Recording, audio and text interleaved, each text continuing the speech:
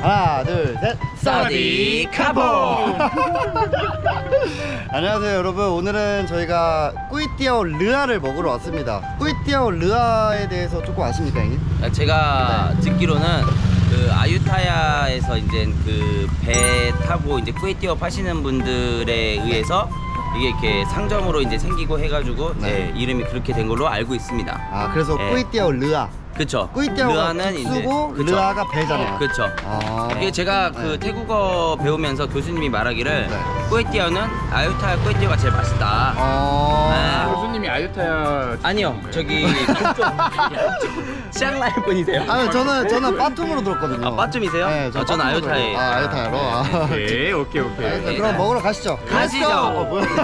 ก๋วยเตี๋ยวเรือซอยสี와우. 여기가 팔람가. 진짜 분위기 있다. 분위기 있어. 와우. 와. 진짜 분위기 쥐기네요. 자, 여러분 메뉴예요. 한 그릇에 기본 50밭. 네. 50바시면 꾸이띠아오 치고 저렴한 편인가요? 지금 물가로 봤을 때 50밭이라고 하면 평균 가격입니다. 아, 네, 뭐 평균 어디 가격. 저기 백화점이나 방콕 시내잖아요. 네. 그렇죠 그렇죠. 백화점에 안에 있는 뭐 음식점 외에는 네. 뭐 이런 로컬 음식당은 네. 보통 평균 이 정도 하죠. 한 끼에 50밭. 형 보통 네. 이런 로컬 식당 좋아하세요? 아니 이런 로컬 식당 조금 어렵죠 형은? 몇 번 안 와봤어. 전 뭐 그냥 가끔 너무 덥기도 하고. 너무 더워서 그쵸? 그러니까 더운 게 도전하기가 조금, 도전하기가 조금 네. 힘들었는데 네. 이제부터 좀 먹어보려고. 아 오케이. 그래서 구독자분들이 네. 어디 가게를 추천한다. 네. 그럼 우리가 먹어보는. 가야죠. 가야지. 가야지. 약간 우리도 도전식으로. 이제는 여기 태국에 살려면 네. 이제 알아야 되니까 그쵸, 그럼. 덥더라도 이제 먹고 맛을 좀 알고 싶은 거지. 아 좋은데요?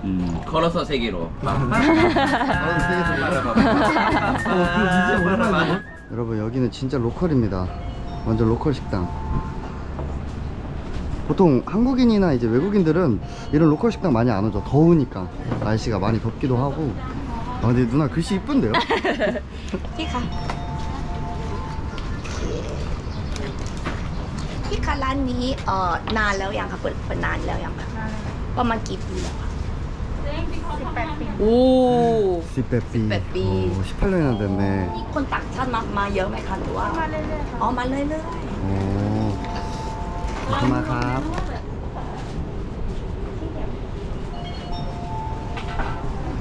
이런 게 진짜 그 태국인들이 많이 먹어요. 이게 돼지 뭐 이것도 돼지를 튀김으로 만든 건데 국수 먹을 때 엄청 많이 먹더라고요. 그리고 이제 이런 로컬 식당에 가장 특이한 점은 뭔지 아세요? 이게 얼음 박스입니다. 제가 한수형 좀 보여드리겠습니다. 컵을 갖고 와서 얼음을 푸고 이렇게 넣는 셀프 형식이에요. 태국은 보통 거의 다 이렇게 셀프로 갑니다. 한수형 로컬 식당 적응됐네요. 오, 초점 맞추기. อันนี้เส้นเล็กหมูไม่ใส่ตับค่ะ ๆอ๋อไม่ใส่ตับอุดิ 이거 디저트 저기다 놔. 와우. 이거 두 개는 국수에 넣는 게 아니죠? 응 아니야. 이거는 국수에 넣는 거. 맞아. 이건 보통 뭐예요? 이것도 저게 굽는 거. 돼지 껍데기입니다. 돼지 껍데기. 이게 돼지 껍데기 아니야? 이거는 얘도 같은 걸걸? 캡 무, 깍무. 알아? 이것은 꾸이띠아오เรือ 셀렉 무. 와, 이게 한 접시 50바. 50밭입니다. 50바 치고 아니 딱인 것 같아요 그냥. 네. 자, 여기서 쌀국수 먹을 때 꿀팁. 네. 고춧가루 조금. 맞아. 고춧가루 조금. 오늘은 배우겠습니다 제가. 고춧가루 조금에 이 정도? 그 식초, 설탕도 조금 넣으면 좋죠. 이거 저거는 남바. 남프라.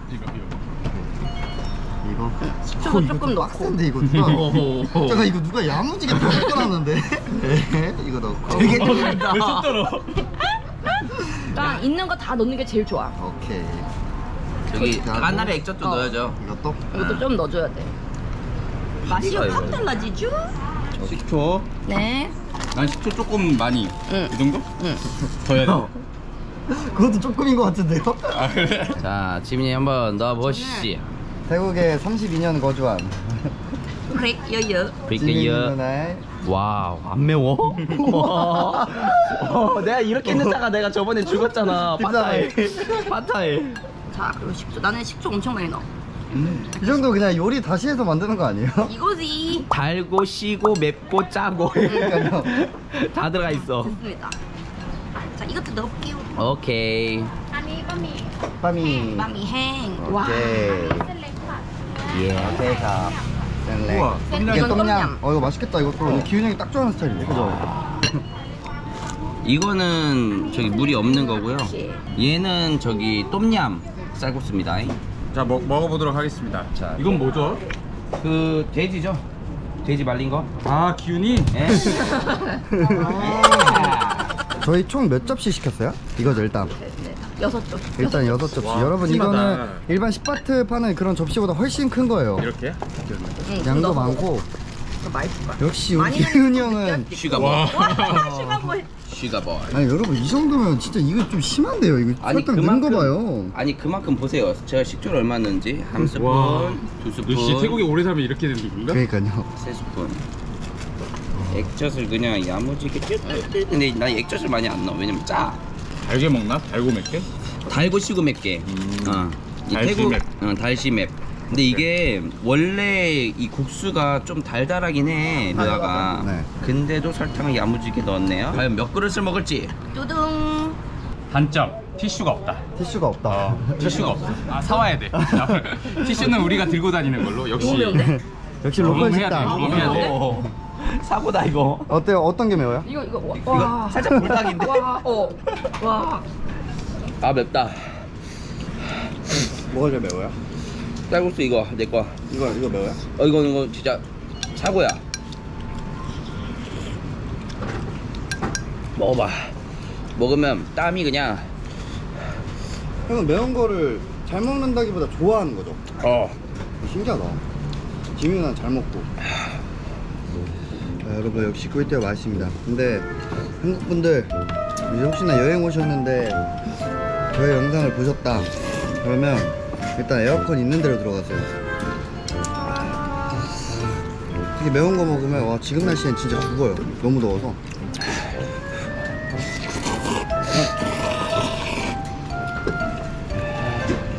근데 나도 진짜 꿀띠오르를 예전에 안 먹었거든. 근데 어느 날 저기 뭐야 비싼 꿀띠오르집 있지. 거기 먹고 반한 거야. 텅스미스인가? 깜스미스. 거기는 솔직히 맛이 없을 수가 없어. 아 너무 칼칼해. 여러분 저는 솔직하게 여기가 이제 제가 꿀띠오 르아를 좋아해서 여러 군데 다녀봤는데 여기 막 엄청 맛있다 정도는 아닌 것 같아요. 맛있긴 한데 내가 요즘 미슐랭 다녀서 그런가? 그죠? 난 맛있는데? 나도. 제가 요즘 미슐랭 위주로 다녀서 그런 것 같아요. 와 맵다. 남사이. 한 그릇 더 도전. 아우 셀렉 르아.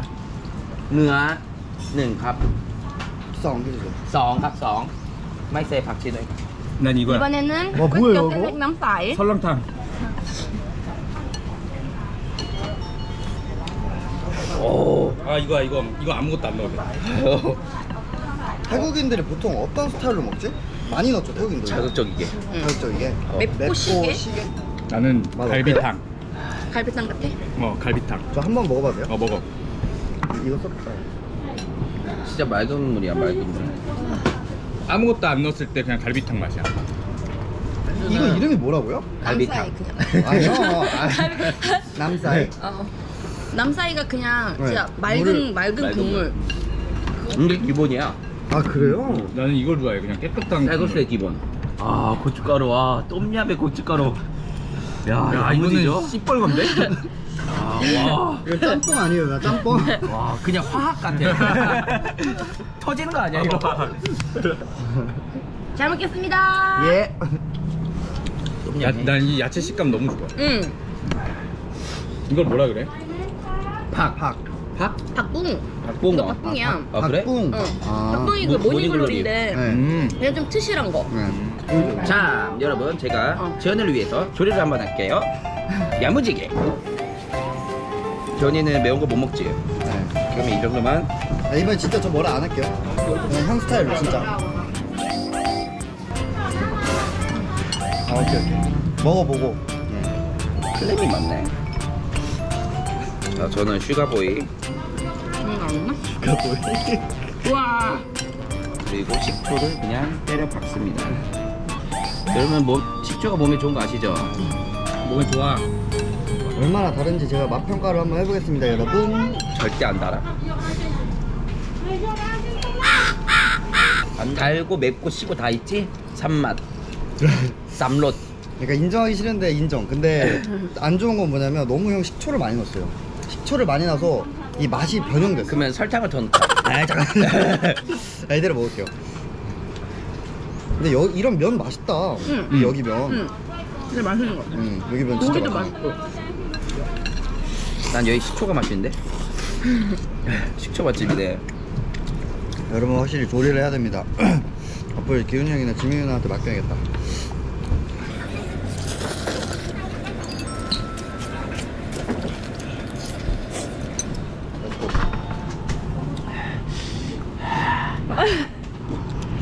오케이. 락.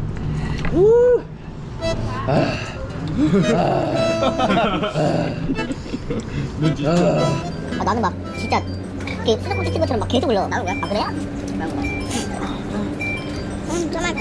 땀 거기 살쪘을 때 더 올리지. 그냥 진짜 252. 땀나면 어디 있어? 진짜 코부터 나오네. 코 해갖고 이마 인중 가고. 자, 그러면 마무리는 행으로 하겠습니다. 아 형 좋죠. 네. 그랬대요, 너. 저 세 그릇. 셀렉. 괜찮으십니까? 네. 어지러워. 약간 좀 정신 나간 것 같은데 다들 형이 지금? 말하던 거 개매워. 개매워. 아까 안 매웠는데. 맛있죠? 잘 먹노. 한 그릇 더? 당황했어.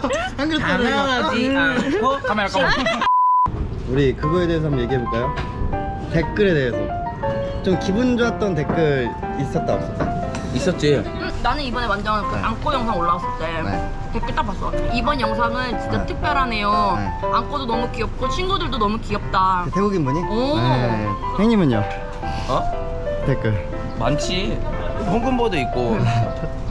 기현씨 살쪘는데 무슨 일 있으세요? 그 머리. 웃긴 거. 머리. 머리? 태국 사람이 한국말로 아 장발. 장로님. 장발장로님. 아, 장발장로님. 장로님. 아 맞다. 근데 그게 그 마음이 좀 이쁜 것 같아. 네. 태국 사람이 번역을 번역해갖고. 해가지고 어찌됐든 한국말로 이렇게 해준 거잖아. 그 장발장로의 그 번역이 뭐로 해갖고 장발장로가 된 걸까요? 그러니까 푸차이 뭐 피차이 뭐 봄야오. 봄야오 이렇겠지. 저 미용실 갔는데 장발장로님 왔다고. 저는 세 그릇째입니다. 일단 먹어보겠습니다.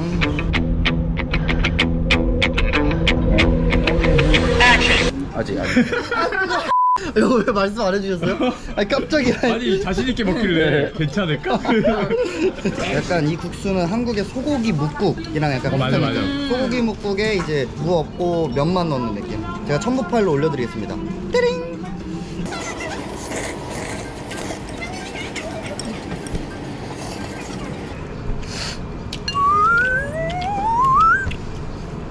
잠깐만. 아니 그만 좀 이것 좀 그만 좀 해요. 이거 배부른 사람 특징 알죠? 괜히 희적고 그냥 이렇게 괜히 뜨겁지도 않은데 그냥 이렇게 하는 거. 언더체. 언더체. 그러니까 고춧가루가 많이 땅콩이 많이 들어가니까 담백함이. 어우 냄새를 매움이 그냥 여기까지 전달돼. 얘기하는데 먹었어? 깜짝이야. 존나 웃겨. 와. 자, 몇 도시지? 하나, 둘, 셋, 넷, 다섯, 여섯, 일곱, 여덟, 아홉, 열, 열하나. 우와.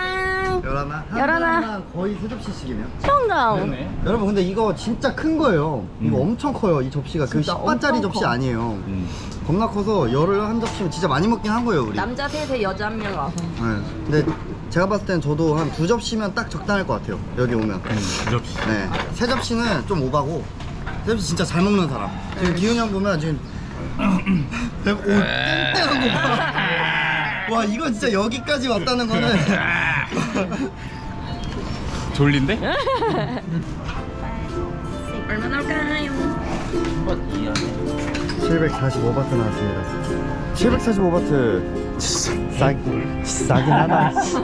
개꿀. 와, 내지도 이렇게 배 터지게 먹었는데 745바트야. 와. 코리아타운에서 밥 한 끼 먹으면 우리 넷이 먹으면 거의 2,000바 나와요. 우리 넷이 2,000바 먹으면 나오지. 네, 2,000~3,000바 나와요. 개꿀이지. 누나 오늘 첫 먹방 어땠어요?